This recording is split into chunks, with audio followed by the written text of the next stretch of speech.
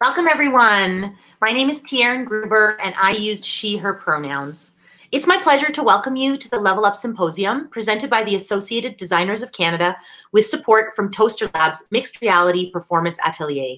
I am a member of the Board of Directors of the ADC and really excited to be your host for today's event. Today is the final day of our symposium, and today is the first of 3 events that we have marking the final day of our 4-week-long symposium. Level Up Symposium has been a really special opportunity for people across Canada, the United States, and around the globe to gather and discuss live performance in the digital sphere. To begin our session today, I would like to acknowledge that I'm currently located on Treaty 6 territory, the traditional lands of First Nations and Métis people. Edmonton, as it is known colonially, is and has been home to a diverse range of Indigenous nations and peoples, including the Cree, Blackfoot, Métis, Nakota Sioux, Iroquois, Dene, Ojibwe, Saulteaux, Anishinaabe, Tsuut'ina, Inuit, and many others. Since time immemorial, this land has been a meeting place for this diverse range of Indigenous peoples who have enriched this place with their histories, languages, and cultures. As a settler, I have benefited from Indigenous generosity, hospitality, and knowledge, and for that, I wish to express my deep gratitude. Thank you. In this spirit of gratitude, I would like to acknowledge the support of Canada Council for the Arts, our primary funder of the symposium as a whole, as well as our dedicated member volunteers and volunteers on the board of the ADC who have made this symposium possible. Thank you so much to everyone who's donated their time and care to making this symposium what it is. We're equally grateful to these additional sponsors: IATSE, University of British Columbia, CITT Alberta Chapter, Concordia University, Ryerson University, York University, and Theatre Alberta. For your information, all symposium events have been and will continue to be recorded and presented in a freely available archive. Check back in a few days after any event you've missed to see the recording at levelup.designers.ca. Thank you for joining us today. You are watching this Level Up live stream either on the Level Up website, levelup.designers.ca, on HowlRound at howlround.com, or through our partners at Toaster Lab, or on the respective Facebook pages of the ADC or Toaster Lab. Regardless of your viewing platform, embedded on the same page as the video is the chat function. It's right here in the right-hand corner of your screen. Questions can be asked in the chat at any time by clicking on this icon, and will be read out to the presenter during the Q&A portion of this session. If you have any technical difficulties at any point in the session, please email levelup@designers.ca for immediate support. This event can be enjoyed through auditory or visual access, or a combination of both. I will read aloud all questions we address from the chat, and this information will also appear visually at the bottom of your stream. Visual access is also supported with captioning live for all speakers today here at the bottom of our screen. And it will be available also in the archive. If you require technical assistance to support your access, please email levelup@designers.ca for immediate support or to provide much valued feedback following our events.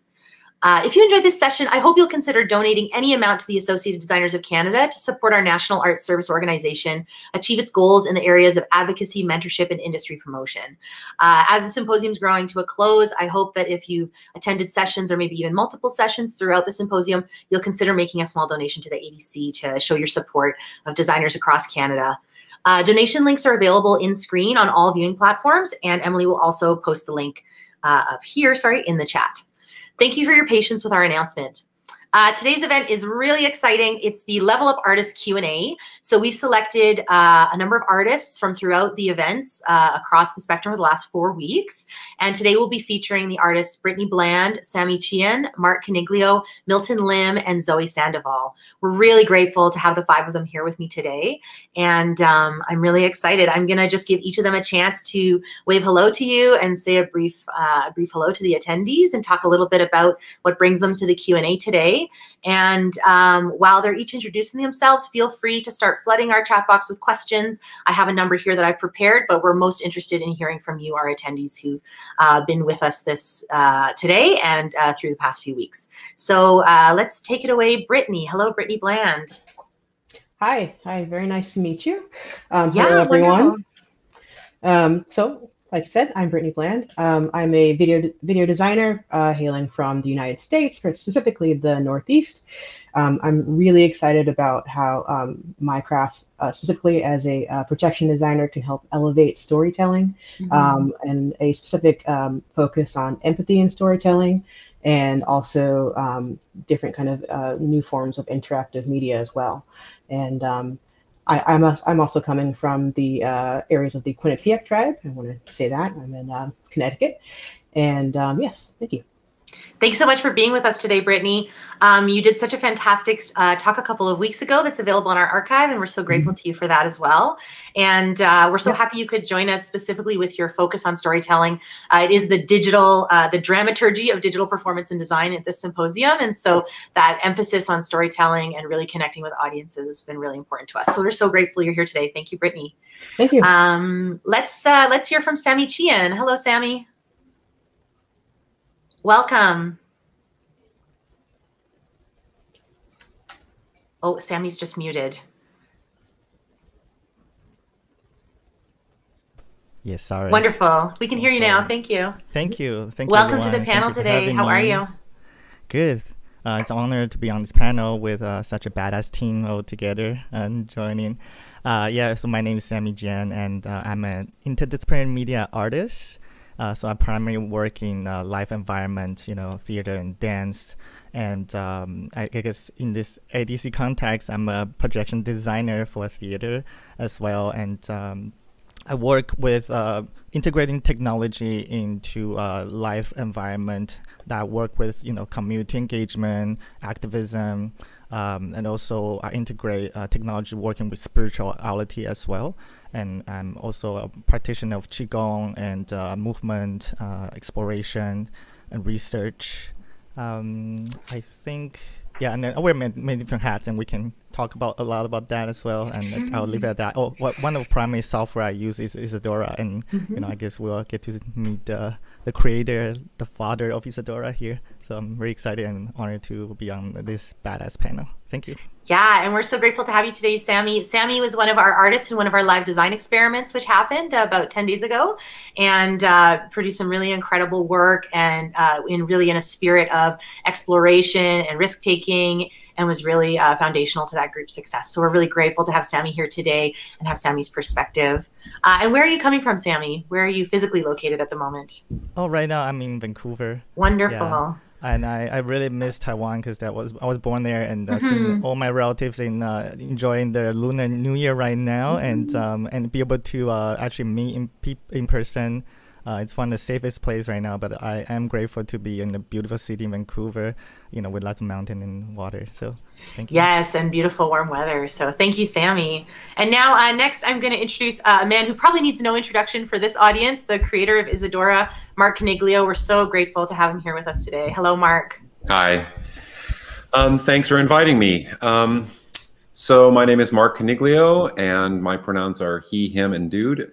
And I am the co-founder of the media-intensive dance company Troika Ranch. So for 20 years or so, we were based in New York City, and we were focused completely on making dance pieces where the bodies of the dancers could not only dance, but be able to control media, sound, music, light, and that sort of thing. And along the way, because there wasn't a tool to do what I needed to do, I invented this software Isadora, which I only intended ever to be used by me, but somehow a lot of other people really have enjoyed it. And yes, it's true. Sammy said I'm a father. It's true. I am a father of a 20-year-old daughter because she's a little over. It depends on when you count the birth. But anyway, she's about 20. So hopefully she's going to get less temperamental now, because in her teens, it was kind of a problem. No, I'm kidding. Anyway, that's me. Well, thank you, Mark. I know so many of us really benefited from your tool as young artists and starting out, and that for a lot of us, I know for myself, I should maybe only speak for myself, but that working with Isadora in the first few years of working with video really opened my eyes to the way in which we could create theater magic and the kind of stage mage I wanted to be. So thank you so much for being here with us today. So excited to hear your perspective. Next, I'm going to introduce Milton Lim. Welcome, Milton. Milton did a wonderful project presentation as part of the symposium you can see in the archive, and we're really grateful to have Milton with us today. Hello. Hi, everyone. My name is Milton Lim. My pronouns are he, him, and I'm coming to you today from Vancouver, BC, the traditional, ancestral, and occupied territories of the Coast Salish peoples, the Musqueam, Squamish, and Tsleil-Waututh First Nations. I am very, very happy to be part of this panel. I'm also an Isadora user, so thank you to Mark, and I'm happy to be on the panel with my dear friend Sammy, who I went to school with. So I'm looking forward to this conversation. Wonderful. Thank you so much, Milton.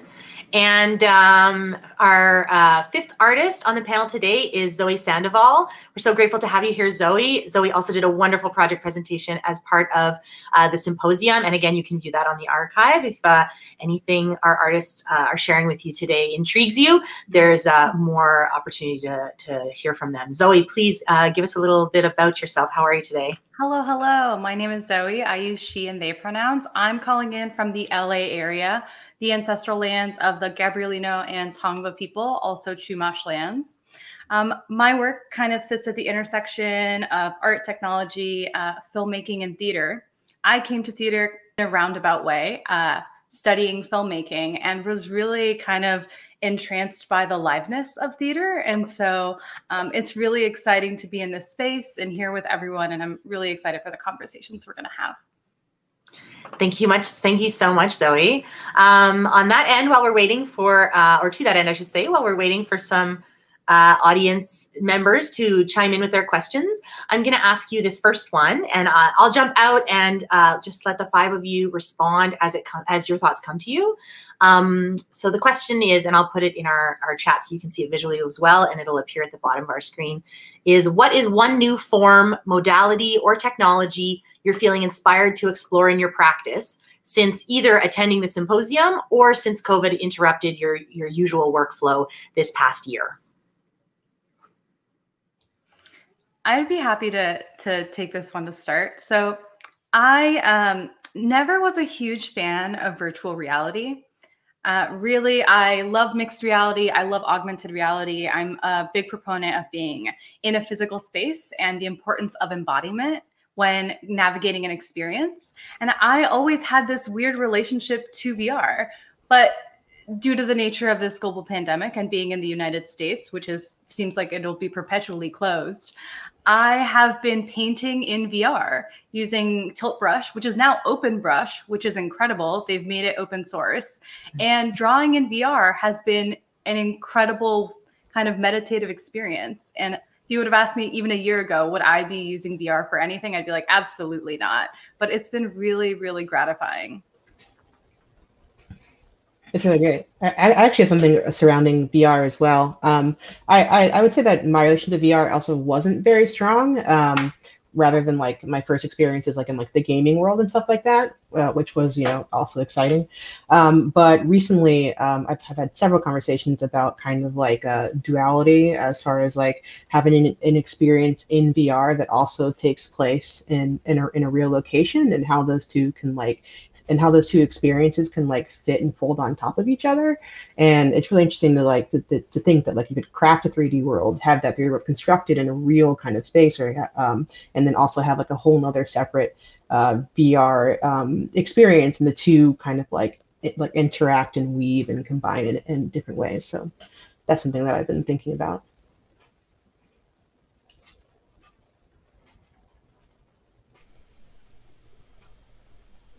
I would say that I am eager to explore anything that is going to allow us to move people's hearts and to also give them a sense that they're together somehow. I think one of the things in the initial talk I was invited to at the beginning of this festival that I went on and on about was the notion of co-presence. And there's a number of ways we can do that. I think we can use Zoom. I mean, we have a sense of co-presence here, the together as we speak, yeah.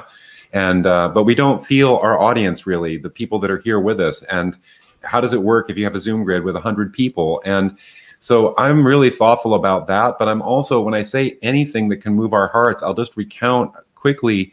The other night there was an experiment that included one of the team members from the Isadora team, Ryan Weber, and some other wonderful artists. I don't know, Zoe, was that you? Were you there? No, that was the other one. Okay. Anyway, regardless, it was all based in Discord, which is a chat system, which I'd never even seen before. And I was kind of like, okay. And I was really so unconvinced at the beginning of it. And then they did something where they had this private chat that wasn't actually private, that was talking about someone who was on screen. And this whole drama emerged that I absolutely didn't expect. It threw me into a place where I didn't know where I was anymore. And I was absolutely in this weird play that happened inside of the chat. And see, like, I love being surprised like that. And I think that every technology has the potential to do that if we dig in and repurpose it and reimagine it as something else.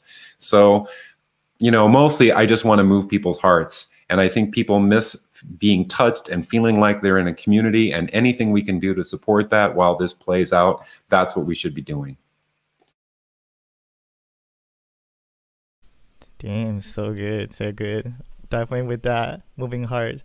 Yeah, I gotta say, one of the biggest thing I find too similar on what Mark is talking about is to look at what is possible and reintegrate, reuse the available technology that's here and now. You know, that Discord has been there as like a game streamer kind of a platform, you know, and there's so many things like, you know, the VR has been available, but then, you know, what we're doing now in the way that we use VR, you know, especially in the experiment that we did for this symposium, it was interesting because it's such a complex tool, but then we're using Isadora to screen capture the VR, you know, and then pipeline it to OBS and stream that and mixing, like, you know, repipeline to Isadora so we can all mix each other's like video, like VJing, right? So we're using the technology that's actually not new, but in a new way, and recontextualizing in the way that we can feel this co-presence that Mark is talking about. Like, how do we, you know, find new ways to bring us all together using what we know,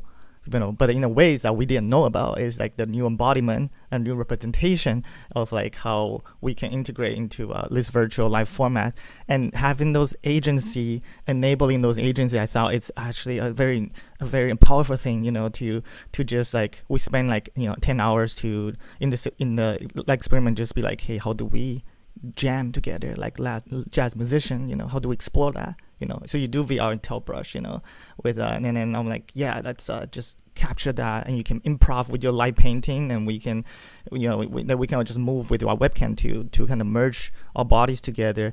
And there's something about the co-presence and celebrating still online our interconnectivity, and with the technology that's available, you know, it's like, it's actually not too far from like what we know, right? Yeah, so it's just like a little liminal space that we push through, and then be like, yeah, here we are, you know, and what else is available now? What can we do now? What's more in here, you know, to explore? Yeah. I think on my end, I'm really excited about artificial intelligence. And I know that might sound a little bit antithetical to some of the conversations around being together, or maybe it's not, but I think the biggest reflection I've had around COVID has been, especially in the live performing arts, the response to the digital and live binary, which I think is an unfair one. But generally speaking, the thought that there are so many people in the live performing arts that don't see that digital is so much a part of our lives. The dependency on smartphones, on different applications, the programs that we use, that digital is so intertwined with the way that our culture has grown in the last, especially 2-3 decades, and has accelerated. So I think as I come back to a lot of my love of gaming, video gaming specifically, I think about the leaps and bounds that are being taken in terms of liveness and behavior. And I'm really excited to see how that integrates into live performance insofar as, I guess, interactivity, but also replacing some of the things that performers would often do, so that there's really a longer conversation about permanence, about time, and about how we tell stories and how stories are remembered. And I think I brought it up in my talk a little bit, but Jesse Schell in his 2013 Game Developers Conference, I guess, keynote, he had this great idea that the next step for video games is to have virtual companions, and that those people will remember the stories, and that we'll learn through our ancestors, learn about our ancestors through these virtual companions. And that seems like such a radical thought. But he ended off the keynote saying, tell me how that isn't how the future is going to go. So I'm excited to see how the performing arts integrates those sort of ideas. and how we really complicate the ethics and the conversations around who's making it and what that looks like. It's like the future of Tamagotchis. Totally. That's so wonderful. Thank you, everyone, for your responses. One of the things I've found really meaningful about this symposium has been that ability for artists to come together. And I think, you know, even in my own career as a projection designer, I've noticed a lot of times I have to kind of talk people into how the technology will be something the audience can empathize with or relate to, or that we can use technology to create empathic responses. This concept that digital is somehow cold and alien and non-human is something that I know I've personally had to fight against in a lot of conversations. And I think that what this symposium has allowed us all to do as artists who work with these mediums all the time is to really open that door to saying this is part of the human experience. This is part of how we're going to create connection, co-presence, you know, and replace in some ways or try and make up for the lack of that sort of limbic presence that we're used to having with people in space together. So it's really wonderful to hear all of you speak about connection as being a sort of a common factor that we're all seeking now, and that these tools are available to us to form that connection, as opposed to something which distances us from the story or from each other or from our abilities to empathize. So that's, and especially in a time like this, it's really exciting to see sort of empathic connection as being a primary goal for artists. Our next question, and I hope that you'll be willing to share with us your thoughts on this, is, do you have advice for fellow artists moving out of their comfort zone right now? How have you tackled learning curves or career hurdles or setbacks in your personal or professional trajectory?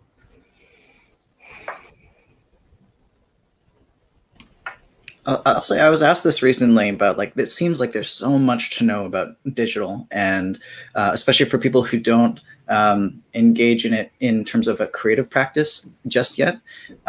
My advice for that person was just to start anywhere, because whatever you start with will show you more about what you want to get out of a particular platform or program. And then you'll find out, and I think generally speaking, the sharing of knowledge is much more robust in digital communities that I've seen, like especially with Isadora. The forum is just ripe with people ready to respond and to help out and share their knowledge. So I think as soon as you start, you'll find a community of people who are willing to steer you in the right direction. But sometimes starting is the hardest thing. Yeah, and right now is actually one of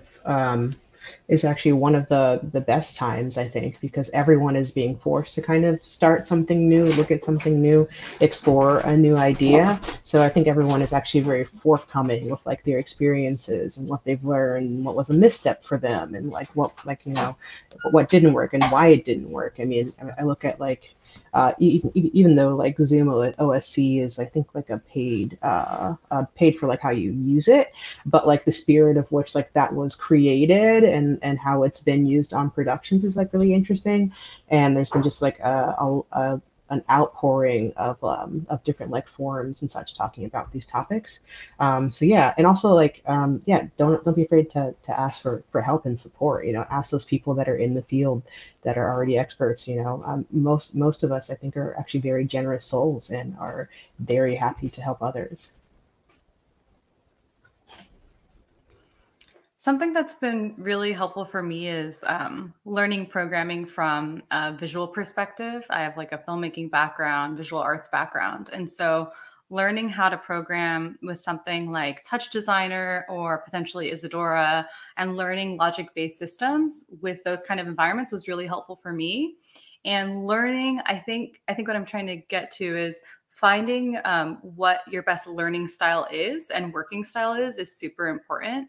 And so whether or not you want to get into something like programming, finding out whether or not, actually it feels really natural to just write in raw code that like works for me. Or instead, like being like, actually having these nodes connect together helps me understand how to make within a digital world. And experimenting with different software, different programming language, different digital modes is better than limiting yourself to one and then being upset that it didn't work out. And so having openness to try different things and experiment is really important.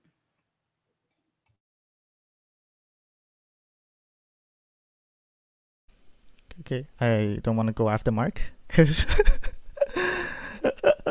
Mark's got to drop some gold. I'm joking. So for me, I think if I may tackle on some of the spiritual perspective about learning curves, I think, in the comfort zone is that, being an interdisciplinary media artist and working with new technology, I always find that I start to understand how, using technologies, how understanding the mind, how actually the mind is being programmed to resist the unknown. So what we do as artists, as creators, is that we are constantly being in this kind of in the place that we're taking risk, and the mind is telling you, the brain is saying that, hey, what are you doing? Be careful, these are the new things, this is unknown, and when we go into it, but the heart and the soul, the intuition is saying, yes, keep going, that's why you exist, So if I may give an advice to fellow artists, to like, when you feel uncomfortable, when you tap into places like those, like things that you feel resistance, just take a moment to sense, what is this resistance? Is it the brain that's telling you to be scared of? Is it your brain trying to protect you from survival mode, saying that, hey, like, this is new for me, I don't know what's going on, and is it gonna make me money? Are you wasting your time? That's coming from the source of fear, right? And then listen to the heart being like, is this a place you want to go? If intuition is saying you that this is a wrong path, you're just wasting your time, that's not what your alignment is, then listen to that. But if it's something the brain is telling you to be scared of, you gotta reprogram. I'm learning about reprogramming the mind. Like, each day I wake up and I try to do a different thing every single day. If I do these things this way, I'm gonna try to do another way. To just exercise those neuroplasticity of, like, hey, exercising those muscles, like saying that you trying out new things. So yeah, it's a hard place to navigate. Everyone here are, your time is so much like gold right now, right? And there's so many tools out there, it's overwhelming, right? And it's like, what do I invest my time into right now? And then it can be really, really overwhelming. And there's so many things I want to learn, but I'm just gonna trust that in this moment right now, I have this software that speaks to my heart. I'm gonna take this time to just be present with it, and then whatever outcome comes out, it's part of what meant to happen right now. So and then whatever ripple effect that happens that intersect with this the things they are using right now, I think it's kind of meant to be. So yeah, reprogramming our mind is I think it's a very important step before we start reprogramming the software itself. Yeah. What do you think, Mark? I can't top ignoring fear. I actually can't. Everything that everyone said, that's some really wise, those are all really wise pieces of advice. So I'll just offer something super practical, which is not my advice, but the advice that my mentor and teacher, Morton Sobotnik, gave me as a young artist when I was really frustrated at a certain point that I was working so hard and I believed so much in what I was doing and absolutely nobody was paying attention. And expressing that frustration, he said, "May I give you a little advice?" And I said, "Yes." And he said, "Never give up, because every day someone else does." And I think that was the best, that's probably the best advice I ever got as an artist. And hey, I mean, I'm still here, right? So that's what I would offer, along with really some beautiful responses from everyone else. Thanks, everyone. Yes, I received some similar advice, Mark, in the beginning when I was really struggling competing with colleagues and other up-and-comers and feeling like I didn't want to have to compete with my peers. And I had another artist who said to me, "You don't have to. Some of them will get smart and move on to better things, and you'll still be here making theater." And I never forgot that. And here I am still making theater, even in this strange time. So yes, thank you, everyone.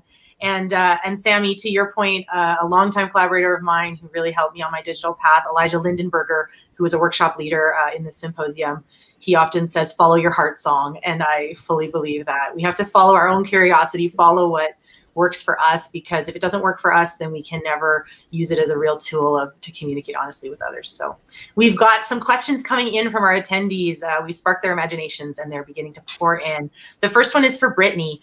It says, "Brittany, first, thanks so much for your presentation and showing biographic pictures, so intimate. You mentioned Chicago cinematic shadow puppetry. What exactly did you mean? Could you tell me some more about that?" Yeah, so I was actually just looking at this, so now I can actually remember what I was trying to say. I during like probably like 6 months to a year before I had started making that process, I had been able to see Ada Ava, which is a production by Manual Cinema. So I do believe that they are still a Chicago-based production company, and that's who, in their form of storytelling that was theatrical but also cinematic, and also how they were able to expose the details of the process to kind of show like how one experience is actually rather serene and emotional, and another is actually rather rapid and almost chaotic. Was like really, it was really interesting to me, and so that's the group that I was talking about. I also apparently Zoom LSC has a free tier. So that's a small correction from what I said before. Thank you very much for that. But yeah, it was I was talking about the artist group Manual Cinema, who is dear to my heart. I think they're just great artists.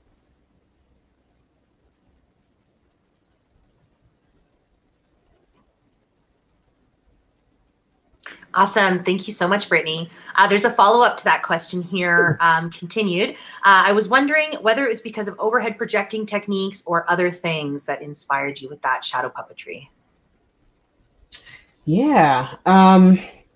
Honestly, I'm really like, as a person that is always at like two brains, like one is extremely technical. Like I was just talking about how I'm like really like interested in like coming from a gaming experience about like VR and things like that. And there's always like the other part of myself that is really interested in kind of in memory and just like kind of simple, like how like simple things can hold so much power. And so what was really interesting for me is the fact that like I think I was still like maybe in school around then, but as a projection designer, you know, we always had the immediacy of like a digital format. You know, we're creating things rather quickly on the fly. We're interpreting signals like that, and it's really amazing. But for someone to have so much like power in a paper cutout, and to be able to have a sequence of paper and like how they so meticulously sculpted the perspective that it has the same, if not more, power as like a lived experience was like really interesting to me, and how simple it was like several overhead projectors with a lot of experience and technique, I must say, but them being able to boil that process down into something that was like so seemingly simple was really interesting to me. And I also love the character. I do love the character of overhead projectors. I think there's something just like they were still around when I was a kid and in school. And I remember teachers like writing on them for like class and stuff like that. And there is something to it. And maybe that even brings it back to my feelings of like my obsession with memory, you know, in that way. So. Thank you so much, Brittany. I worked with a director, Stefan Zaporowski, and he used to use the phrase, the decay of light, that when we break things down a bit and take off that clean sheen, that we do get closer to what it feels like to have dreams or memory or that internal human experience. And you really spoke to that there when you were just describing that for me. Shadow puppetry is, of course, the original, the OG projection design. And so anyone who ever thinks projection or AR is sort of a new reality, I like to remind them that from time immemorial, we've had access to shadow. And in our digital art gallery, if you check there, we have a wonderful project being highlighted in the digital art gallery of traditional puppetry and shadow puppetry being captured in the 3D world as a way of using digital techniques to preserve that. So for anyone who's curious about shadow puppetry or different ways that it can work in a contemporary context, there's some potential area of interest available in that digital art gallery for you. I have another question just while we're waiting for our audience to warm up and ask a few more. My next question is, are there any artists you've discovered or connected with for the first time through this symposium? What excites you about their work? And if you don't have one from the symposium, maybe even just in recent times, that's something that you're exploring now or excited by.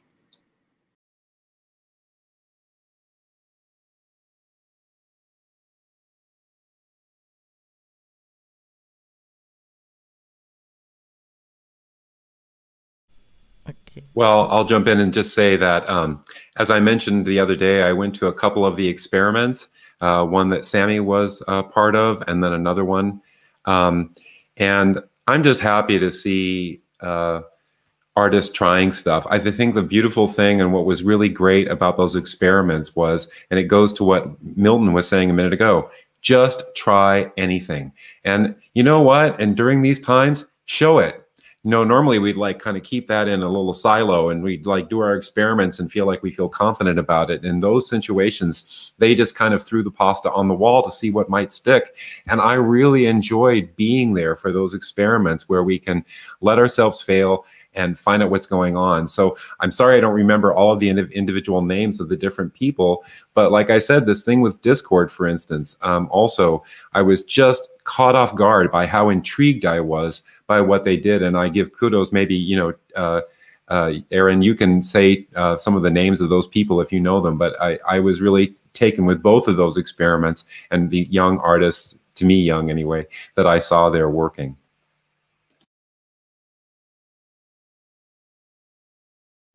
Yeah, I'll just give, you know, riding on that wave and give shout out to the artists I met in the live experiment and get to spend like 10 hours to collaborate online, who never met in person before. So you really gotta just be able to like feel each other's presence via virtually. Kimera Reddy and Christine Lee and Hugh Coniglio. And some people actually I'm kind of known from the Isadora forum, from the Isadora like global international community as well, and see their names and be able to just like work with them. It's like really interesting to do. And then there are like Kimera and Christine, who are like super underrated artists who does like really amazing stuff. So, you know, kudos to ADC for putting stuff like this on for us to be able to explore each other's talent.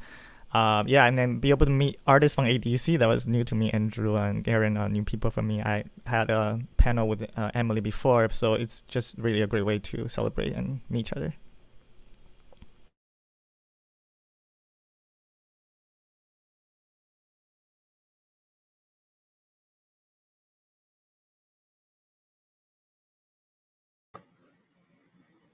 That's fantastic. Thank you so much to both of you for sharing.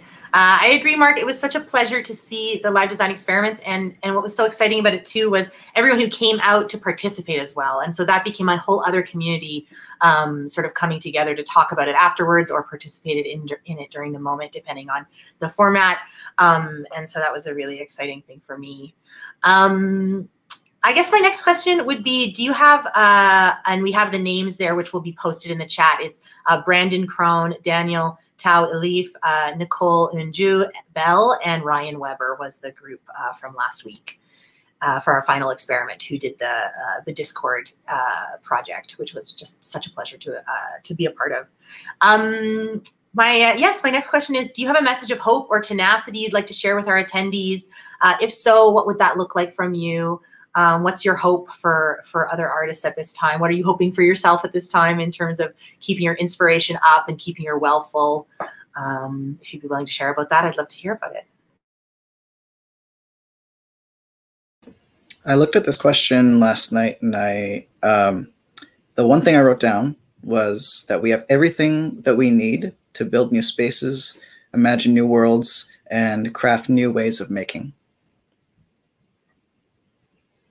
That speaks a bit what I've been thinking too, is that we have, despite the chaos and the tumult like of these times, that there's still this capacity to play and to make. I've been finding myself in a space of not making recently, mostly grounding, kind of being a hermit, helping my family, acting as a caregiver. And that has been like almost like a role in a performance that I've been enacting with my family. And I've been trying to find ways to play in that, even though I haven't been making in the traditional sense of making that I usually have been. And so this capacity to play and to make, even when things are, seems like they're collapsing around us, is really important, even if it doesn't feel like, play or making. I've been telling myself that, at least.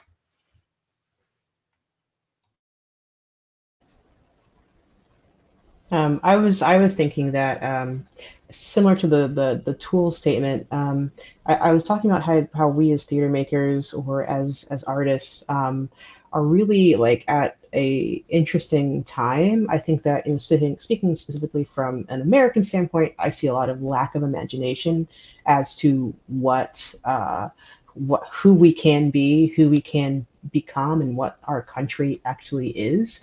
And I think that, you know, as artists, like that, we're just like in this tremendous place to be kind of a beacon of that to everyone else, and be able to kind of show that to the world. And I also feel that, you know, we have to also like just kind of like take care of ourselves emotionally and mentally. And I feel like if that's the work that you have to do right now, then that's just as important as everything else. Because if you aren't able to have yourself like feel full, then you won't be able to present that out into the world. And I think that right now that there's just like such a dire need for people to be present and to give some type of like, you know, imagination and creativity out there. So yeah. I want to jump right in on what Brittany had to say, because I really appreciate that. And I'll just make it a little bit personal by saying, like, and I'm sure everyone's having this experience, but today was a really rotten COVID day for me today. I hated being in isolation. I missed being able to hug my friends. I was desperate just to have a, you know, and I'm lucky I have a partner that I live with, but even still, that broader sense of contact, it was just not a great day for me. But, you know, the thing is, what we can offer each other is the camaraderie and creativity that I've seen happening at this festival in the times that I've been here. Because in every single one thing that I either spoke at or visited, I felt like I was at home with people that I recognized. These are people that are curious people, that a lot of them have some kind of technical expertise, which is always kind of cool for me because I'm a nerd. And you know, I want to talk to those people because they're also thinking about, what is the form? What do we do with it? And I think making contact, like if you had an experience, if you met someone, if you even didn't meet someone, but you're curious about what they're doing, now is your perfect opportunity to reach out. Because if you start meeting online and making something together, that's going to fit. That's nourishment. That's like food, as far as I'm concerned. And we all need that food so much right now. And I think we all have the space to offer it. I think a lot of us do anyway. So if there's any words of hope or, you know, towards this, it's that there's a lot of people out there that are like you and that think like you and would like to create with you, and just see if you can forge a new connection, maybe as an outcome of people you've experienced through this festival. That would be, to me, the most hopeful outcome beyond the sheer creativity that happened during the whole Level Up gathering. Damn. Yes. Oh my God. This is like the joy of like sharing our pain and be able to really like go into personal places and not be scared of that. This is a beautiful place to be. Seriously. Thank you, Mark, and everyone's that kind and wisdom. If I may, you know, add to this beautiful pool of amazing thoughts, is that, you know, I've been thinking, you know, similarly, that, you know, taking those risks and taking the resistance in a way, you know, how do we recognize this is the human journey that we sign up to, you know, like we sign up to this shit. Like we're here to actually experience all these things, you know, like ever since a kid, you know, like everything that didn't kill me made me stronger, right? Like, and thinking about now, it's like, the universe is getting us ready for this final exam, you know, and there's all the quiz, all the midterms are like happening, and you thought the midterm was the final exam. It's like, no, it's like there's more coming up, and it's just giving us opportunity to really test our strengths and resilience of, like, you know, you start filtering out people that you don't resonate with anymore, you know, and then you know, you really maximize, you know, you try to cherish the time that you have and the people that you are connecting with, you know. I think ultimately, I take it, I know a lot of people there's a fear of talking about the joy of being isolation. There's a fear of actually celebrating what is happening now, because there are pain and suffering that's happening out there. But, you know, I feel like this is a safe space for us to be able to celebrate that and also share the joy and the gift, you know, that is happening to us right now. How do we make this a challenge and resistant to make a leap, right? To trust the process. I think one of the biggest lesson and hope I find is that how do we zoom out and see the bigger picture that the universe has offered for us, and trust the process, you know, because again, our brain only knows so little with the past how many years of experience, but our soul and heart, you know, especially the soul, you know, how many thousand years experience, you know, already, it knows a bigger picture that has lined up for us, you know, and the stars are aligning in ways, you know, and it takes some time to those degrees to kind of turn and connect, right? So I have a lot of hope in the process we're in right now, and even just to connect with y'all virtually doing this, you know, this is like, it's amazing. Like we got to really start new stuff and connecting the new world. And yeah, so I'll just share that that hope and high vibe with everyone here and to the audience. Yeah.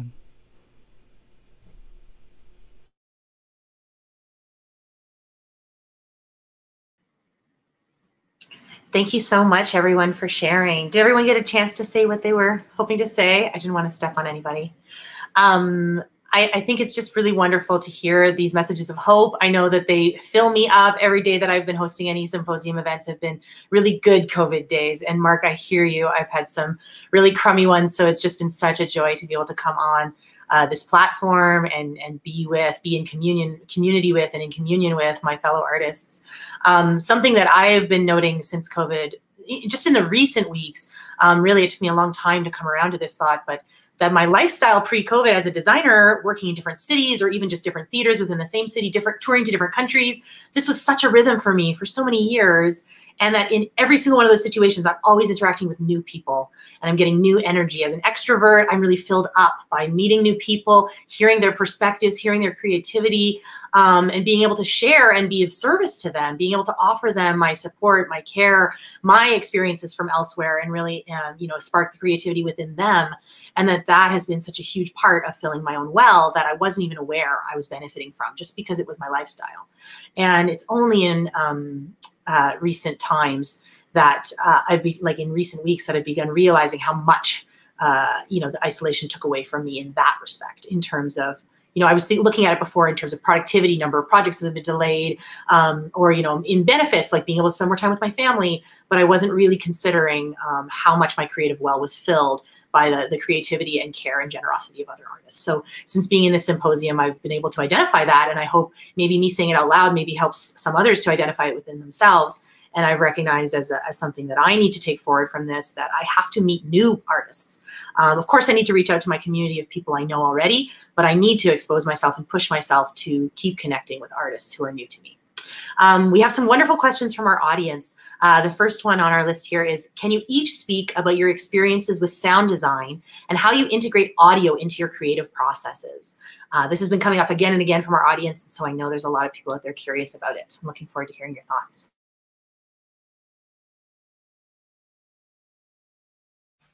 Well, I'll jump in just quickly first, because a lot of people don't know, because I'm known for Isadora in this era.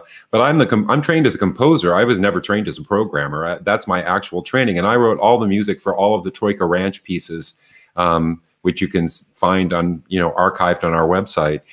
The thing that I thought was so lucky about my collaboration with Dawn Stoppiello, the co-founder of Troika Ranch, was that we made everything together. I was at every rehearsal. That's not how it normally works with dance. Usually they start with a piece of music often, and then they create a dance to it, right? But I got to see the dances first, and I got to work almost like a film composer, where I could react to what I was seeing.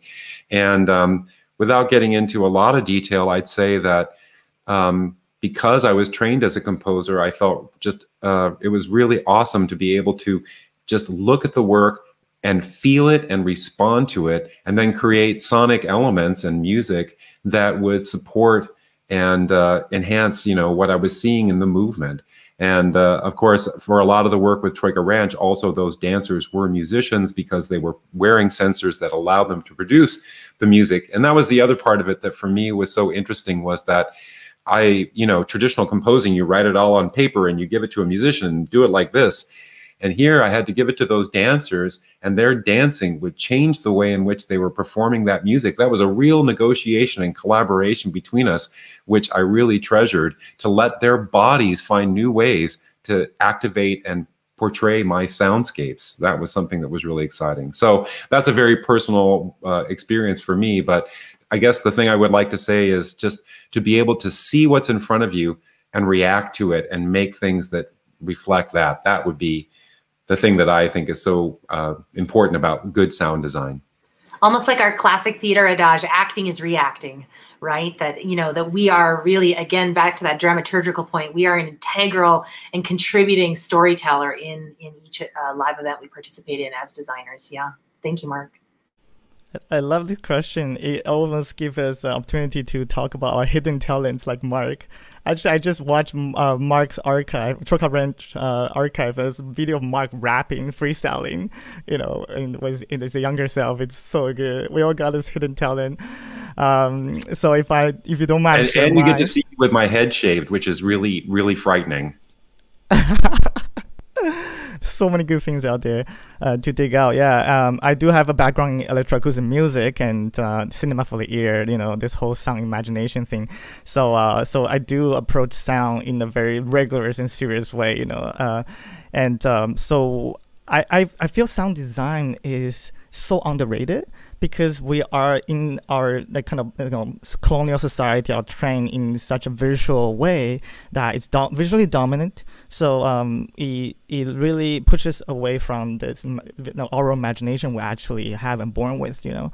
So in my work, I really like audience. I like to do a lot. Even when I do online lectures, I ask people to close their eyes and then just like feel the sound and go into this meditative space to let our imagination unfetter, you know. So there's so much power in sound, and it doesn't have that visual limitation that we have in the logical sense, like, you know, being in constructing in the visual sense. So then like I talk about sound painting, where you listen to sound and being like imagine this like abstract painting that comes out from your mind, and then how do you create your performance with those imagination, right? And I also do film as well, sound design for film, and commercials sometimes. So then, you know, how people said sound is half of the picture, right? But you don't put as much time. You put like 10% of time and budget into sound compared to, like, you know, cinematography, right? So then a lot of times when the movie looks bad, it's not because the picture is bad, it's the sound that's bad. A lot of movies like really moving, it's not because the story is like the sound is so good, you're just so immersed in the story, you know. So yeah, that's kind of like how I felt like sound, like it's really, really a powerful thing, and it's so underrated, and you can do so much with it. And I know Milton also has that hidden talent doing sound, so I'm going to throw in Milton as well to tell you, what do you think about the sound you make? Well, I'm not trained in any sound at all, and I have a lot of friends who are, so I feel a bit sheepish to say that I do work with sound. But I do use Ableton and Isadora in conjunction for a lot of live performances. And I tend to think about sound in spatializing things, especially the visual elements. That, you know, if you have a square moving across the screen, if there's a low tone vibration that's going along with it, it really feels like there is a weight to it and a heft. And you can suggest those things in sound sometimes more easily than visually. But I try to work with those things almost like kinesonically, so that we have a spatial relationship to it, an affectual relationship to the visual, but also in terms of theater, in like the imagination of the mind. And so there are some things that are not visually seen, but audible and represented in other ways. And so I draw a lot from, I think, anime, video games, and cinema, and thinking about sound and how it's often used sometimes as background, but more or less also as its own kind of active agent in the space. Yeah, that's me. Maybe I'll throw it over to either Brittany or Zoe.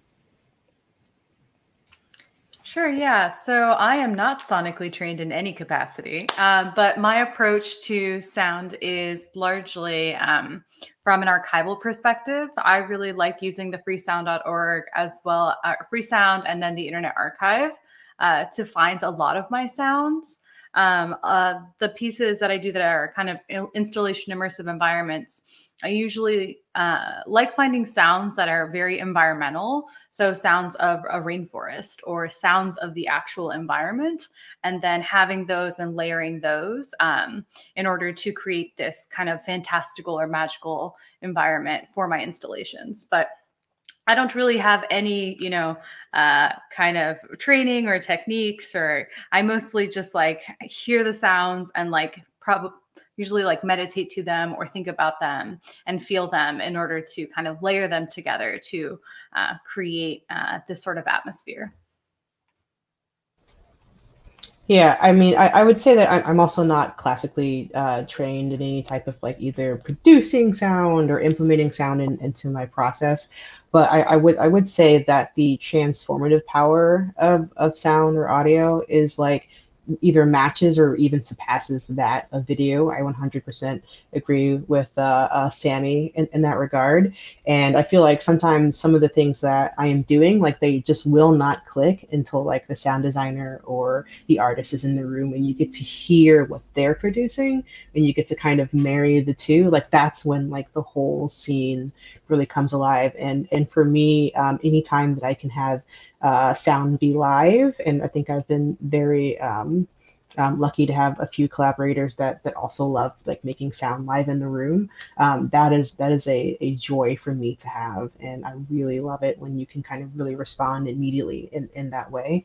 But yeah, I hold a lot of respect for my sound designers because I think like your image is kind of like is the I don't know, the impact, and like the music is like the vehicle, you know, that pushes it there.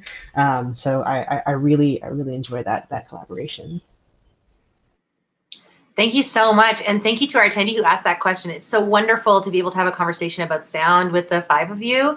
I know here at the ADC that we have a lot of conversations about how we can better support the sound designers that we have in our membership, because this challenge in the Canadian model of producing around, you know, composing and sound design being two separate and very heavy, very important jobs.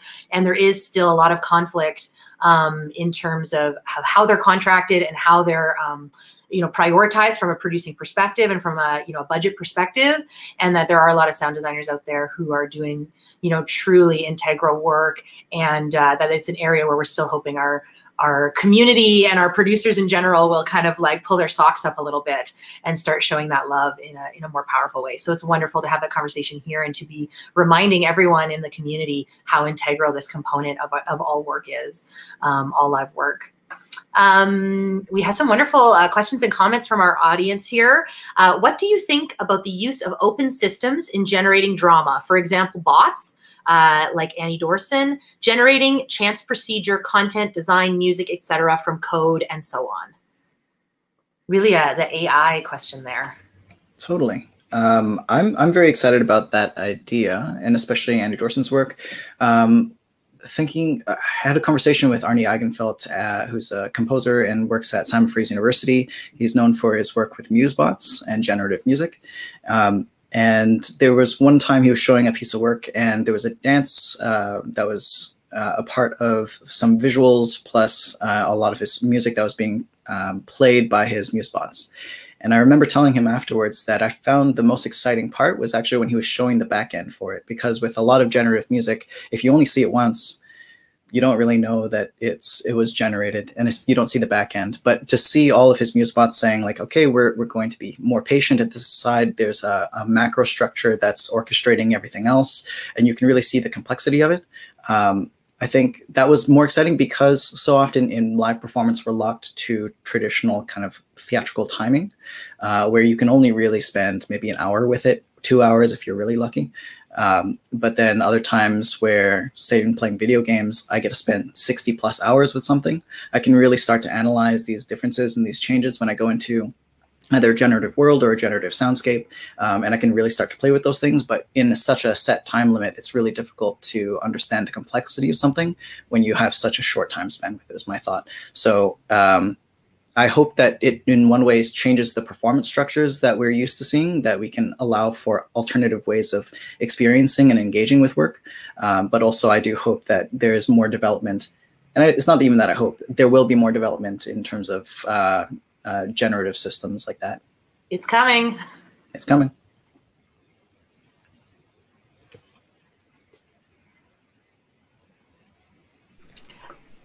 All right, I'll add in something. I mean, I actually, Milton, I'd love to talk to you privately more about what you're doing with AI. I'm actually also super interested in AI, but the the thing that we have to watch out for, and I don't know the artist's work that is mentioned in the question, I'm sorry to say, I'll look up afterwards, but I think this makes me think of a lot of times when I teach Isidora workshops, at some point, someone will grab the random actor, which generates random numbers, and start outputting something because of this, thinking that that is adding information or adding something. It said there adding drama was the thing that triggered me, or generating drama. And this gets a big wagging finger from me saying, listen, you have to think about this for a little bit, because, you know, another sort of random number is this sound. If this will pick up on the system, right? Hiss is actual random numbers of audio. That's what we call noise. So, you know, randomness is not information because it does not understand context.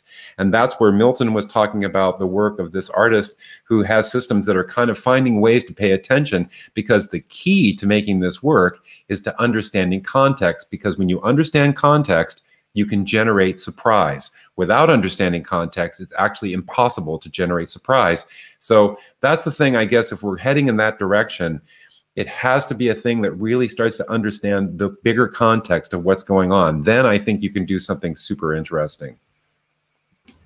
Also, I think as performance creators, we have to be willing to let go of certain things about performance traditions if we're allowing chance procedures to come into the works. And I think especially about friends of mine who play Dungeons and Dragons, and thinking about the excitement of getting, you know, like just rolling, and the random number generator that's ostensibly happening. And I know our dear friend in the Isidora community, Monty Martin, often says, like, we are operating as the computer, as a group, when we're working in playing a campaign of D&D.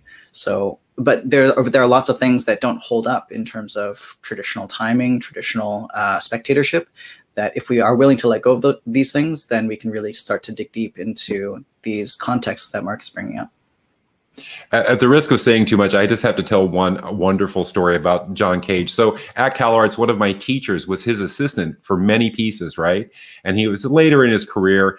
And so the first thing that for this piece was to throw the I Ching to find out what the duration of the piece would be, right? So he throws the I Ching, and what it results in is a piece that would last 42 hours. And he turned to my teacher and he said, "We can't do that." I don't know. It's just a great John Cage story. Thanks for letting me tell it. On that note, actually, we had a comment in our chat here which said, good to hear the composer's perspective, Mark, harkening back to your earlier comment. I've seen 2 production of John Cage's Europeras, 1 and 2, which were some of the best drama I've ever experienced, and digital design was integral. So there's some similar wavelengths happening in terms of these ideas. If you're interested in AI, I know one of the pieces I was the most excited about, you maybe shouldn't pick favorites like parents, in our digital art gallery, we have an example there of a dancer who did a duet with an AI version choreo. So there's some sort of bot dancing going on there as a sort of iterative performance with her, or with their own movement, and then also with the bot's movement alongside. So that's a really interesting piece if you want to spark some curiosity around that idea. Does anyone else have any other thoughts or feelings about AI and generative programming work coming in? Yeah, I personally am really there's a tension I feel around AI, right? The ethics of AI, but the spontaneity and the absurdity of AI brings me joy. Like, seeing computers be dumb and say dumb things makes me kind of happy too, in some weird way. Like thinking about natural language processing or things like that, or having, you know, scripts that are generated on the fly. I did a project back when Google Glass was a thing. We scraped Twitter for specific tweets based off of a sentiment analysis. And then the actors each wore Google Glass, and they read their lines on the fly, and they were given to them as these tweets that were selected and curated. And most of the time, the conversations between the actors were very absurd and usually made no sense, but there were those moments of synchronicity that were uncanny and really funny and exciting, that I thought lent itself to a lot of play that was really enjoyable. I also think that there's a potential for media design, using kind of style transfer or different techniques to apply texture and patterns to imagery that has a lot of potential. And so I love the randomness of noise and the ability to create texture with noise. And so I think in the right context, it really can make something feel more organic and richer. Yeah, there's something really precious about throwing the door open to the universe at times in our artwork and seeing what floods in, you know, making space for those things which can be, you know, kind of glorious and terrible at the same time. And I think that's something that can give a lot of us energy. Thank you, Zoe.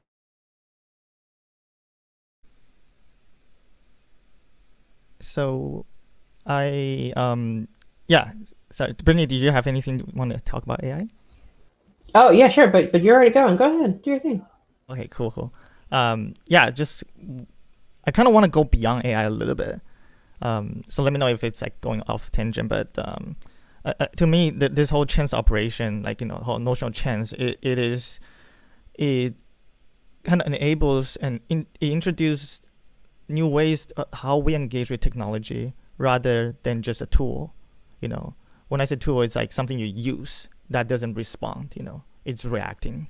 And you know how Mark first, when he introduced about how Isadora being the daughter, you know, it's not really a joke to me. It's actually a really beautiful analogy that everything we do, everything, the all consistency in the world, in the universe right now, everything consists of consciousness, right?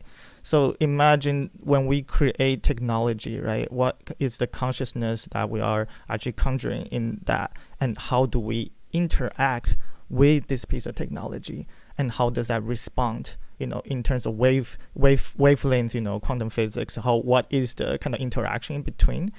And having simple things like, you know, the random actor, you know, generating different data to us, it kind of allow us to understand that, you know, different results can happen and how our embodiment changes to interact and engage with this tool that we're using at this moment, right? And that elevates this whole embodiment interaction and how we respond, and those weaving kind of intricacy becomes the whole way that from the old traditional you know, conventional form of utilization of a tool to something else that, you know, I think when I use Isadora, I think of I'm collaborating with another artist, you know, I'm collaborating with this software, you know, it's always a collaboration in some way, you know, how do we find, you know, ways to actually coexist and create a dialogue, you know, in the moment of time. So I think that that's one big thing for me is to this notion of chance is, and then having software with certain capacity and agency to create different result is to the way we engage with it and what the stuff we create with it and how we treat the technology itself, and then the work then, you know, have a ripple effect to how it also outputs to the audience as well, right? So yeah, that's kind of how I see, you know, this dialogue can go a little beyond AI. I know AI has a very, I know, specific thing, and then, but I'm thinking about this world, it is a holographic universe that it's a create one of the most intricate AI the creation has made, you know, for us to actually experience in this like complex simulation, right? So I mean, it is already what we see it isn't a deep AI that we are in right now. You know, I know I don't want to get too far into it, but think about that. This is a beautiful creation that we are in right now, and we're trying to create little more things. You know, they're like, okay, keep going. You're on the right track. You know. I remember being in university and my first year philosophy classes, they were using the matrix. They were hinged so much of our learning on the matrix. And I was like, what did they have before the matrix? Like, I'm sure that there was other parallels, but they brought so heavily out of that specific pop culture movie. But yeah, I think, Sammy, the larger discussion is a ripe one. And maybe going back to your conversation about the given platforms that we're using and the kind of identity that comes with it. I love the fact that when I see a piece of work, sometimes I can be like, oh, that was made with Isadora, and I can tell. And sometimes it's a little bit hard to say exactly how you can tell, but it has this kind of its own style that is often embodied. And I'm sure like we can deconstruct that a little bit, but I wonder if, like, Mark, how can you tell automatically if something was made with Isadora. All it takes is particular effects that I really know, right? But well, yeah, but I think, well, I want to let Brittany say something, but now you brought this up, I have to say one other thing. It was very interesting to me. Years ago, someone said, who had just been to a workshop I'd given, said, wow, all these Isadora users, they're so generous. And I said, yeah, I know. It's wild, isn't it? How everyone's like that. And he said, but you're like that too. And I said, well, thank you. I want to be generous. That's how I am. And he said, do you think that your personality is so embedded in the software that everyone who uses it is like you? And that is like, there's a truth in that. And it's so bizarre to me that my way of being as a human being is in the software somehow. And I think that, you know, every software has that. You see things and you know things about it. So I don't know. I mean, we're getting way off AI now, but Brittany, what do you have to say? Yeah. So I mean, I'm very much like in the like intro stages of my like learning of like AI and its introduction like into like my workflow. Although I mean, if I'm being honest, like it's already there. I mean, you're already using software programs that are using AI to generate effects. You're projection mapping onto buildings that are using AI to kind of figure out like what architecture is like. So I mean, we already like exist in this world where AI is already immediate and tactile, and so it's just going to continue to grow. And I guess my question about it is how like present it will be as like something that is obviously is it important for us to know that the AI is doing this or not? Kind of like the question of like in live video, it's like if it's live, you're shooting this live, the audience can't tell, does it matter? You know?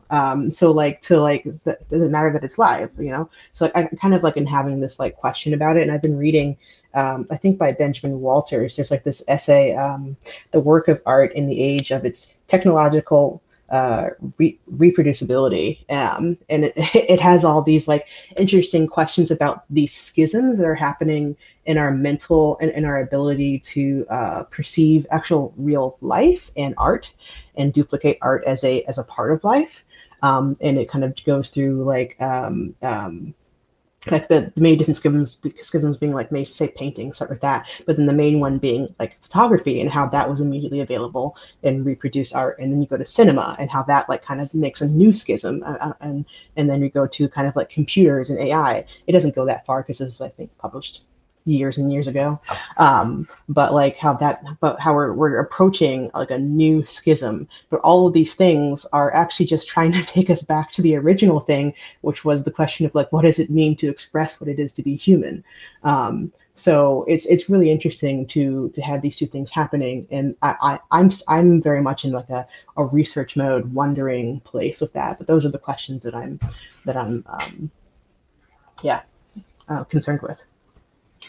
It's fantastic, Brittany. Thank you so much. I mean, I think all of these. Yeah, Mark, go ahead. Sorry, this topic is so interesting to me, and Brittany, that's what you were saying about being about finding the schism, because the actual schism, I guess you said this, is between, it was like cinema and what's reality, cinema or reality. Now it's like, what is human, right?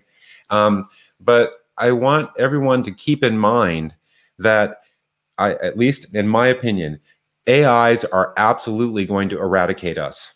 I guarantee you it's going to happen. They will get smarter, they will become intelligent, and they will either at best eradicate us or at worst they will enslave us. And artists are going to be part of that process. In fact, they're going to be a critical part of that process. And there's nothing you can do to stop it. I mean, I really don't believe that you can stop it, but you have to keep in mind that you're actually part of a process of training these creatures to become sentient. That's actually part of what's happening. And I mean, because also Zoe said the word ethics or ethical in what you were saying, and that triggered this for me. So beyond my apocryphal, dystopian view of how this is going to go, I would really encourage people. There's an old book that Troika Ranch based one of our pieces on called The Age of Spiritual Machines, written by Ray Kurzweil, who was one of the progenitors or super important figures of AI early on. And he makes a prediction in the book, which was, again, from 25, 30 years ago or something, where he says that the singularity, what he calls the singularity, will happen in the year 2060. He plots out the whole path of how this would happen. And that's when AI becomes sentient and takes over, right? And at the time reading it, I'm like, well, yeah, come on, 2060, you know? But you know what? 40 years from now, I'm not so sure that he's wrong.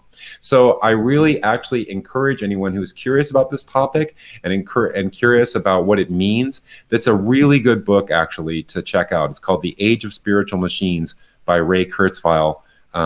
If you're curious about this topic, it will get into a lot of these questions and think about what the future means when that moment happens. To add on that, and speaking to ethics in AI, I think it's really important, especially when using systems like natural language processing or facial recognition technologies.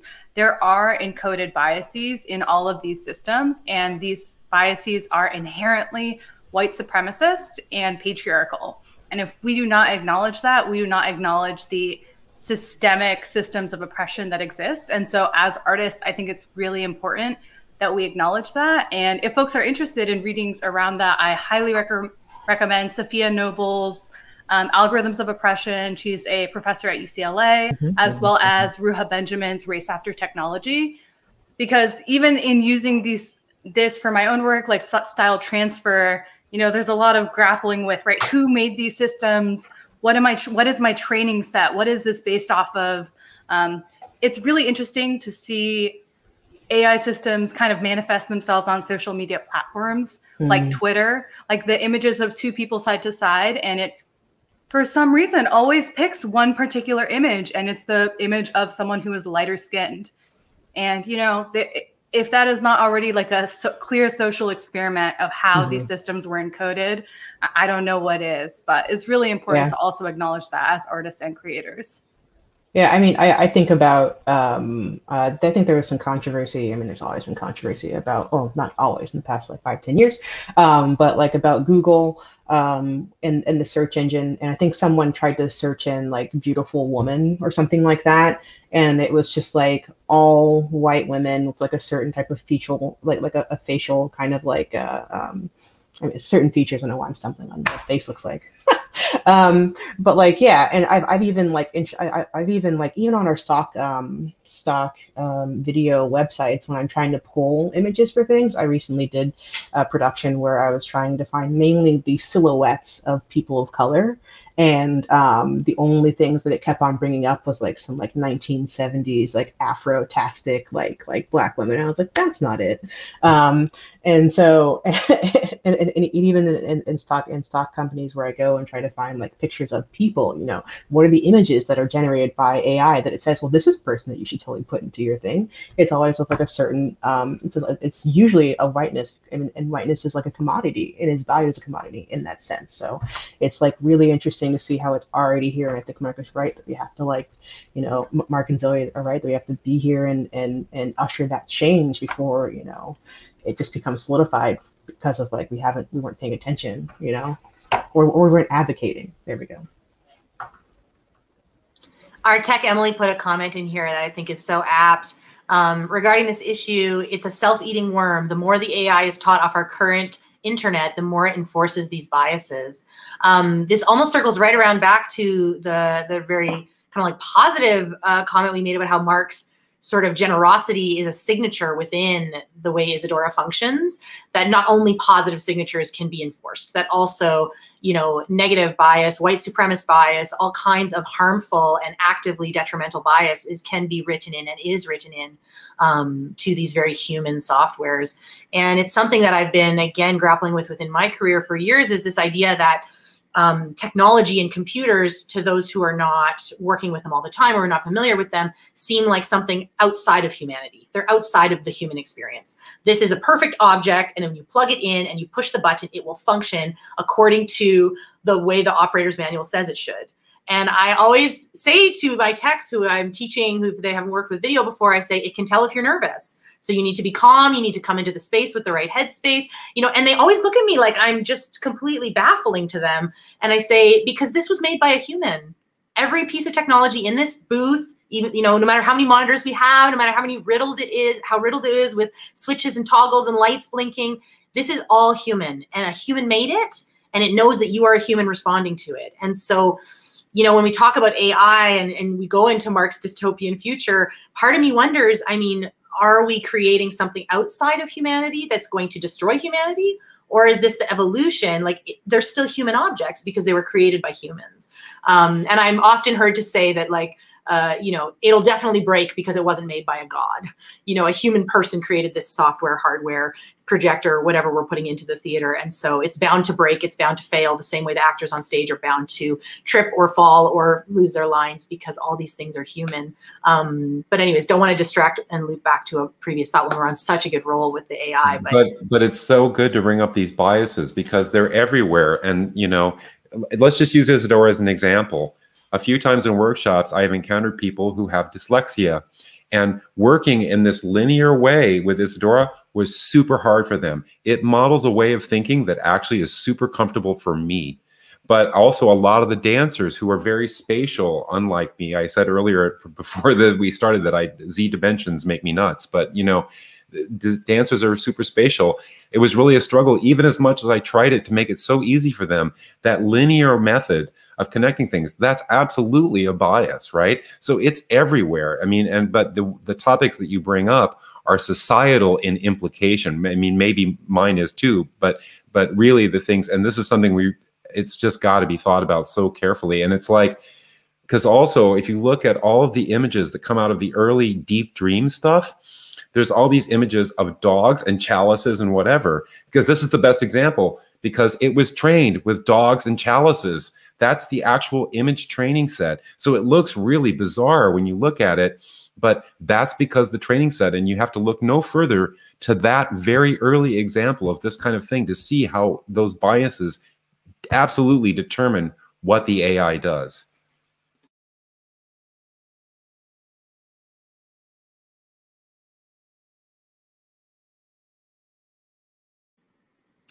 Does anyone else want to speak to the concept of bias in the technologies that we're using in our work? Maybe I'll add to the discussion that I was chatting with a friend of mine, Marcus Youssef, about artificial intelligence, and in a lot of science fiction that there's this idea that there's an authoritarian regime that it runs everything. And more we're seeing that corporations are actually more in control of these kinds of decisions. And in a hypothetical future, I was saying that, maybe it's not that there's one platform that is being used, but it's actually a network of different platforms. And I think that that's something I'm coming back to a little bit in terms of how I'm thinking about different biases and how we might, as individuals, elect to use certain things versus another. And I think especially generationally, to watch, I think I'm from the Facebook generation, then right after me is the Instagram generation, now there's the TikTok generation, and there's probably something else right now that's coming up that I don't know about. But each of those has a defined kind of set of ways of behavior, or that we interact with it.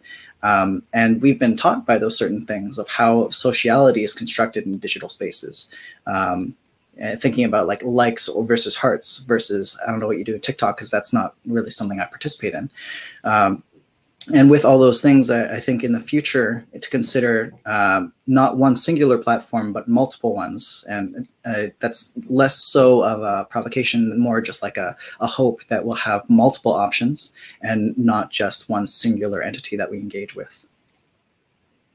Absolutely. I remember reading an article about 5 years ago about, sociologists had done a study in Eastern Canada with a number of teenagers, and it was about how texting is engaged in terms of their social interaction.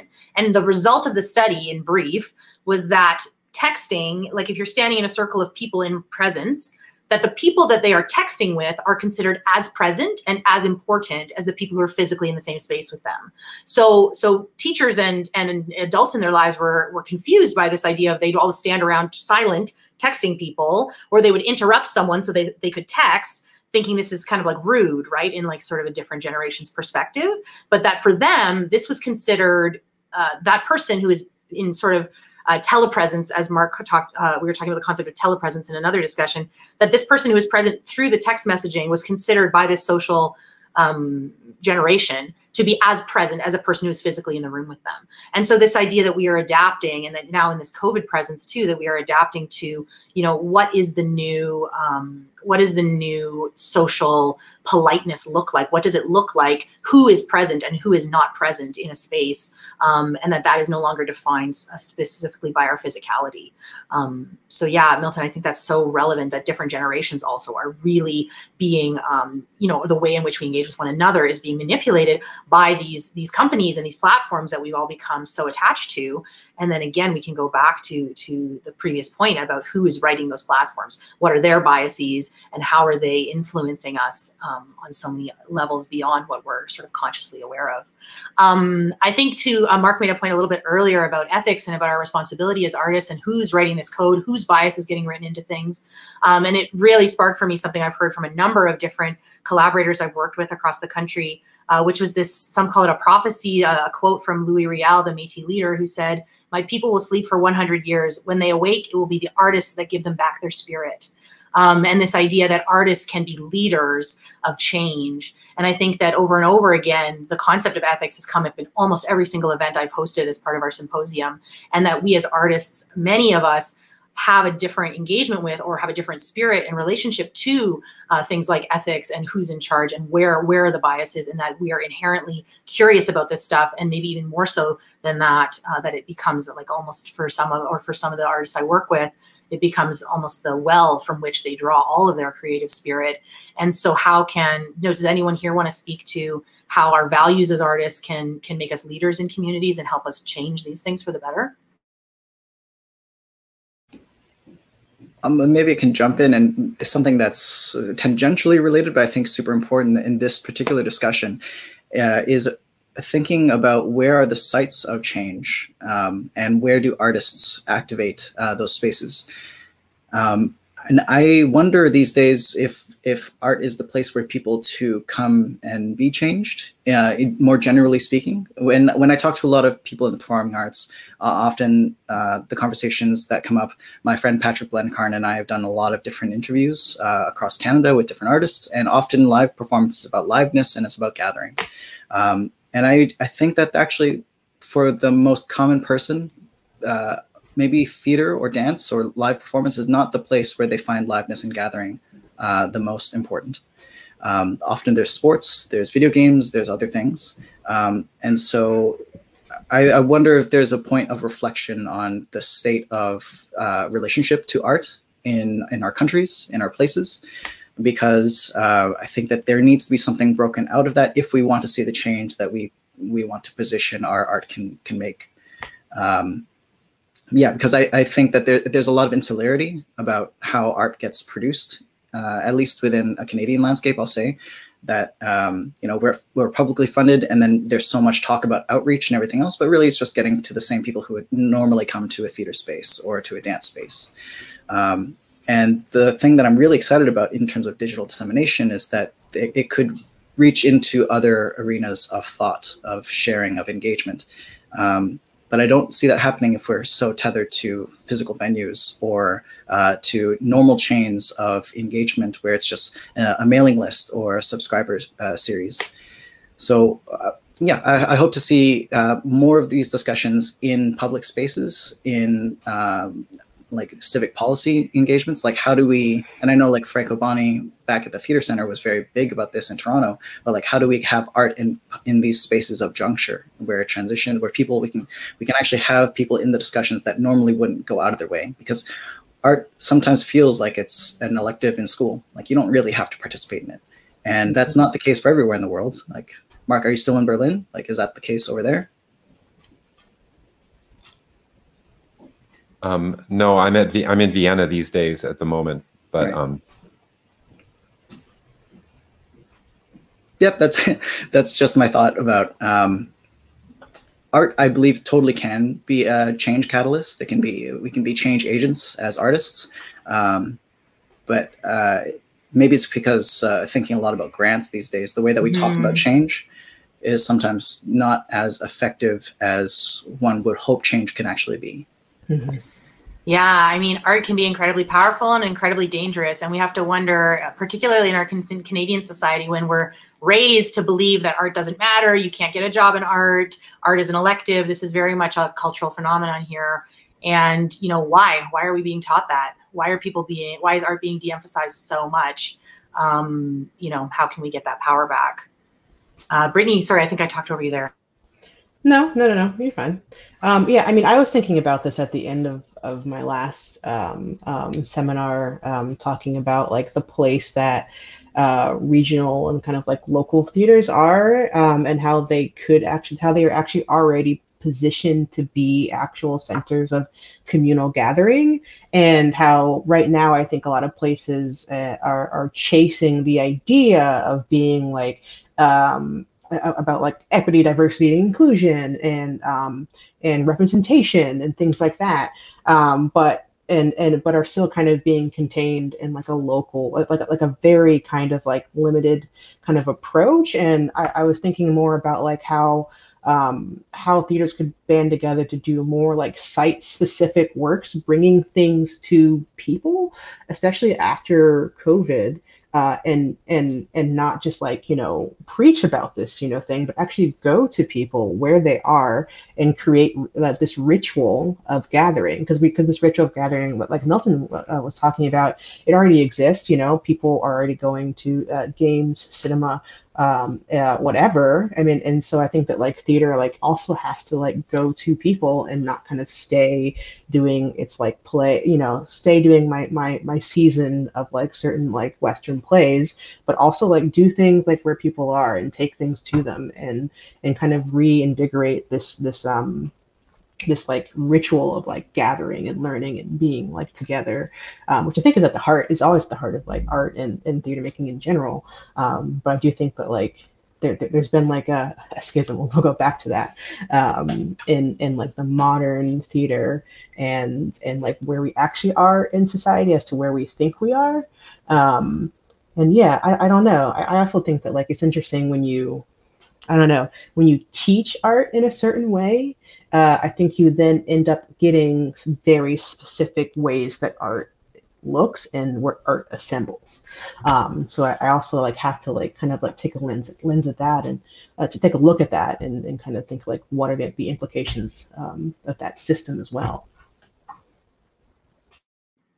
Absolutely. We had a pedagogy panel in our very first week at the symposium where we brought together a number of educators and talked to them about how does this kind of digital disruption or this new digital modality influence teaching models. And I know for myself, you know, that institutions move very slowly, but that this change has happened very quickly. And so I'm really curious and excited to hear from our, you know, artist / professor colleagues how they're able to engage with change making in terms of curriculum and in terms of opening the doors for possibility for new artists, as opposed to continuing to entrench an idea of this is how things are meant to be.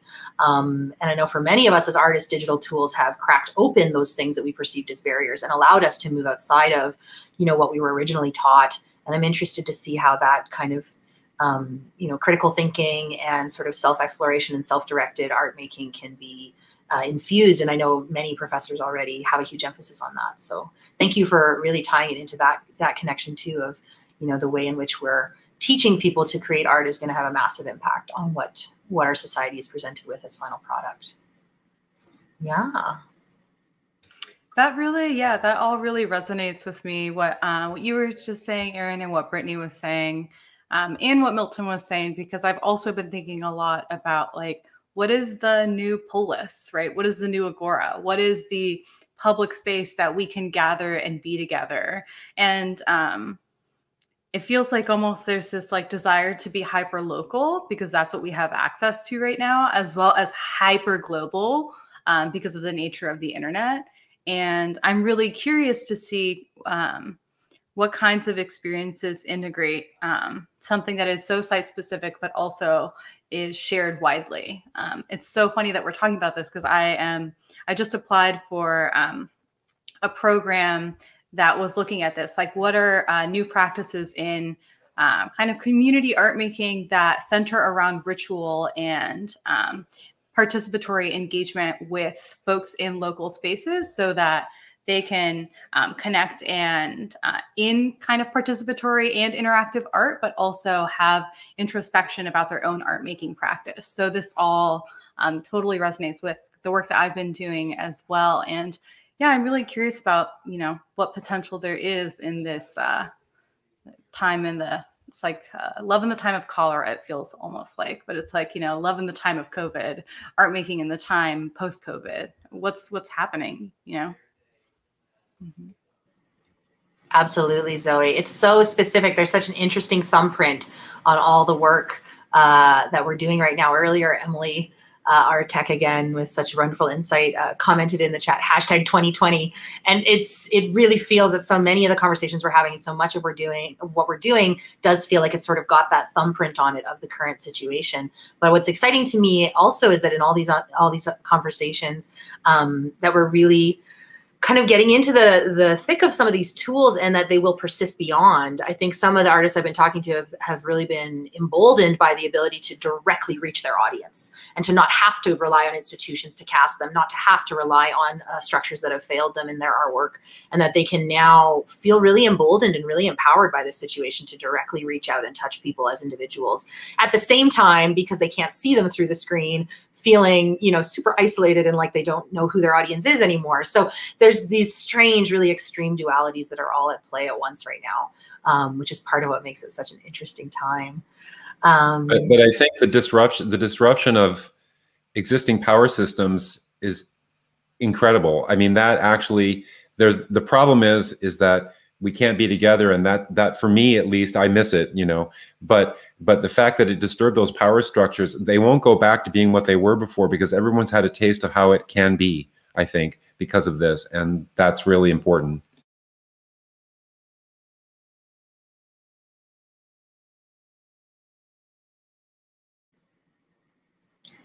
This is wonderful. We have a few more minutes. I think we're going to wrap up at about 1:45. So does anyone in the audience have any more questions, or anyone on the panel want to discuss anything further?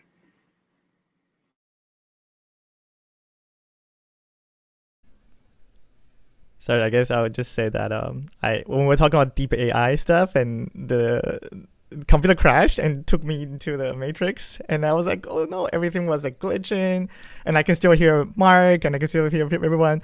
I was like, okay, where is it gonna go? How am I gonna come back? You know? And it's like, I should be comfortable being this body of technology, but then, you know, at the same time, you can just do this, and then, you know, you're in a different space, you know. And it kind of gave me a kind of inspiration of like the world we're in right now.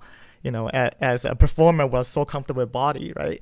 We're moving, we're doing things that we are like, you know, like very used to. And then now in the new world, that we gotta shift, adapt, and re-embody like what is here, and not knowing there's so many possibilities that can come out. So I was joking that I went to Matrix and took the red pill and came back and jumped right into the talk. But yeah, I was kind of joking too. I know everyone's kind of hungry here, and I was gonna use Isadora to do a buffer, so then I can capture myself, and then I can be on the loop, just going like this, and then I can make myself a quick lunch and then come back, and and then unable again. But yeah, I just want to say I'm really inspired by this panel. You know, even though we're hungry and it's early for Vancouver in the morning, and there is so much things that are here for us to carry. I think for me to carry, with all the wisdom and gifts from everyone here, and I think, you know, that's kind of well, our job as an artist, we're here for that, like to really. I think like a lot of people question like, why do we need art in this kind of time? You know, why do we need art? You know, we need scientists, we need doctors. You know, I mean, everyone are here for. There's something for everyone, and I think more importantly, we have an important job here to inspire the humanity. Like to know that we are existing. We are living in a world that is beyond the Darwin pre-1920 Western science kind of value anymore, right? Like there is much more than just human evolution in that old notion of that we born and we die, you know, and we need to just like have this like, you know, the biological evolution of biology in that. I think as artists we have a big job to do here and now. Like it's more important than ever that we gotta make sure that, like, hey, like all these years we've been studying, we've been investigating, we've been cultivating, is here to now be like, hey y'all, humanity, like there is so much more that we can offer for you, you know, to like, I know you're bored, I know you're stuck, I know you're all frustrated, but you know, this is the time for us to offer our expertise to let you know that there's so much more in here, and the heart, you know, the mind, and the things we've been standing and creating and sharing that open doors for us to understand that we're just getting closer to why we are here on earth, you know, bit by bit. So yeah, I just want to say that thank you all artists and, you know, who's been doing this hard work and not knowing. Sometimes you don't know why, and you're just like, I'm doing it anyway because I trust my soul, my intuition. And no, you have a huge, like, heavy and like really high responsibility for the society right now to let people know that no, we're not lost. You know, we have hope, and we have experts in this, been doing this for years and decades, and to you know, to take that torch and to shine and to keep going and to elevate and break out from the conventional restriction of what we think the world is, and that old value system is about to crumble, and the new world we're beginning to enter together with joy. Yes. Sorry, I speak a lot. Sammy, I just want to say that. Unless anyone really is burning to jump in, I think that, Sammy, you've really just captured it for all of us there, and just said that, you know, just to really share that as artists here, we need to come together in community. We need to do what we do best and help everyone through this, and help remind everyone to wear their masks. So with that note, I just want to say a huge thank you. Please, Mark. I do want to interrupt. I have a burning thing to say. I think it's really, I would like the five of us and everyone else who participated to give some super big applause for the entire, this is the closing of the festival, right? Or this is like the summing up or something. So thank you to all of you on the team who made this happen. It's a really amazing, astonishing thing that you pulled off doing this. So thank you. Thank you so much. That's so generous of you, Mark. And I'm so grateful to all five of you for sharing your time with us today. Yeah, the symposium is nothing without our artists. It's just been such a joy and such a gift to have such experts and such really incredible artists on our team, sharing with the world all that they know. It was a huge value of the symposium to bring particularly people together who have been working in these mediums already, who have this wisdom, and to make them available to the whole community. And so to those of you on this panel and beyond, all the artists who contributed by giving project presentations and sharing their work, sharing their experiments, you've just created a huge gift for the community at large. And the community has come out in huge numbers. We've had, you know, more than 50% higher than our registration numbers at almost every event. You know, really the work you're doing. I know you can't see the audience out there, but they're there and they're with you, and they're really grateful, as am I, for your time. So